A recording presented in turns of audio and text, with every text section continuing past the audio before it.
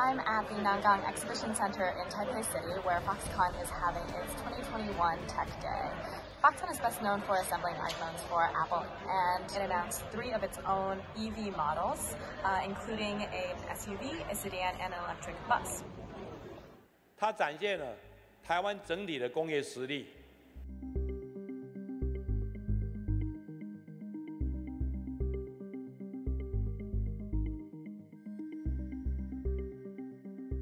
这3台全新的电动车，最高的性能可以达到751马力，0到100公里加速只要2.8秒。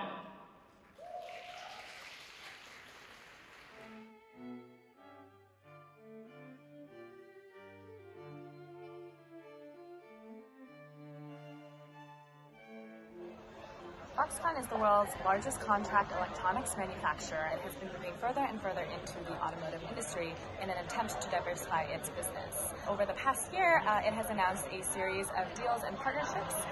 Most recently, it has said that it will buy an Ohio factory from electric truck maker Lordstown Motors. As a part of that, Lordstown said that it would also use Foxconn to manufacture its vehicles, including its debut electric pickup truck.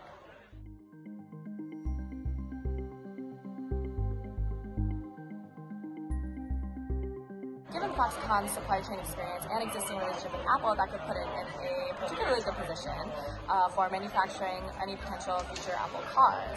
As far as Apple car comments or news goes, the company has not said anything on that front.